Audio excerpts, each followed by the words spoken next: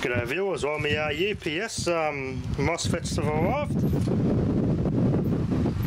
I've already replaced it and I just did a quick test and it works. So, Bobby Dazzler, I'll fix that. I'll clean up this battery, put it back in, put this back together, it all works. The 555 timer tested alright, so I just popped the other transistor here. I'll replace it now, so UPS is ready to get back in business. Awesome. As to this VFD, yeah, one of the phases went to earth, hence why I popped one of the IGBTs. I'm probably going to replace them all just to be on the safe side. I can't say anything else that's gone bad. There's a driver for them probably on the control board. Normally when IGBTs go, they all normally go, and when they all go, they take the driver with it. But in this case, I've only popped one RGBT. Actually, hang on, two of them. One phase, two phase, three phase. So this phase here blew both RGBTs. And when it's done that, it's actually flashed over on the second phase on this RGBT. So that too will have to be changed. It's best that this phase all look alright and that one here looks alright. But I'm going to change them all anyway, just to be on the safe side. To change them all. I can't see anything else that's gone pop. As I did rip the plug out of the socket as soon as I went bang. And as the capacitor's discharging, a little spark came off here, and I just looked carefully. This gate resistor, 22RO, which is a 22 ohm resistor.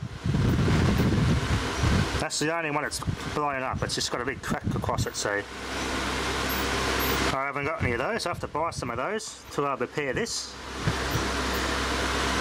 I'll get me a Rella soldering station going for that. It's not hard to solder SMD, it's just if you want to make it easy, what you can do is super glue the component down first and then just tack one side and tack the other. It's a 22 ohm resistor, that is, 22RO, which is the code for 22 ohm. It's quite a good little inverter, this, so I don't really want to scrap it, I really want to try and repair it. Normally, typically when they do get banged, the ones that use the IGBT module, the big one with the gel inside, those big IGBT modules, they normally take out the drivers with them. But this one doesn't seem to have gotten any more other damage that I can see. This is on the programming half of it.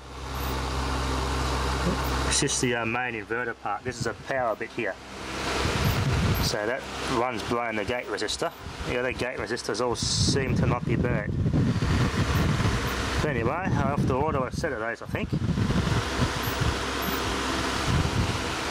But yeah, rule number one. If the motor's got a bit of moisture when it goes to earth to a phase, that's what happens to your drive. Bye bye. But yeah, the new IGBTs are on their way. So they're actually quite cheap too. Bonus, so now I'm going to have to buy a roll of these resistors, 22 ohm SMD resistors. I'll have a look at my stash just to see if I've got any of that size in my other scrap electronics, but I don't know. Anyway, let's put this UPS back together and we'll put that battery in it and give it running properly on camera.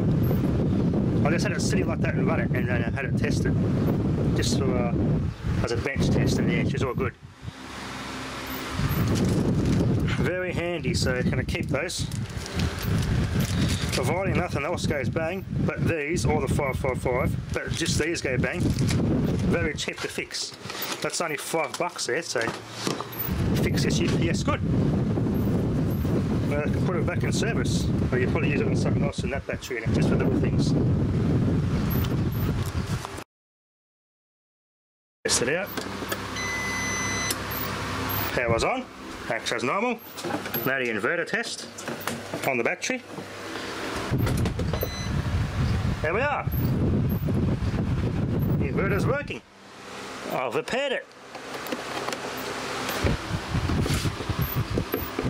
Good repaired UPS. There we are, I'll fix this UPS. Killed my batteries, and now it's been cleaned up and repaired. So the 5-5 timer test was obviously successful. The 5-5 timer is fine. Because it shorted one of the pins of the 5-5 timer, instead of it switching, it was on constantly.